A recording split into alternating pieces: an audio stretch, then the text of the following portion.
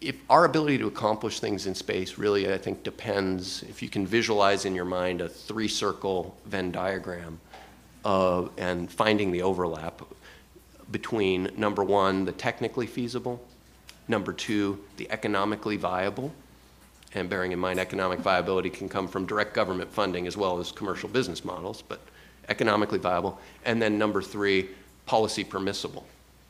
And those three circles are each day, each week, each month in constant motion, right? We make new policy choices.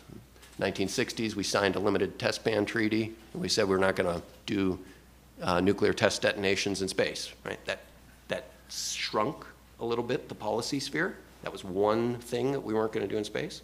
But on the other hand, the effects on the space environment, the beneficial effects on the space environment of not blowing up a lot of nuclear weapons in space, probably made some things economically viable that wouldn't have otherwise been, and probably also made some things technically feasible that wouldn't otherwise have been. So those are in constant motion. At no more, at times like this where we're going through administration transitions, arrival of new people, new perspectives, we're seeing even more. We're seeing enormous change on the technical side as well. I think that's a helpful analogy to keep in mind as we think about how do you design our institutions. The other point I'd make is we have to be very clear about what problems are we trying to solve.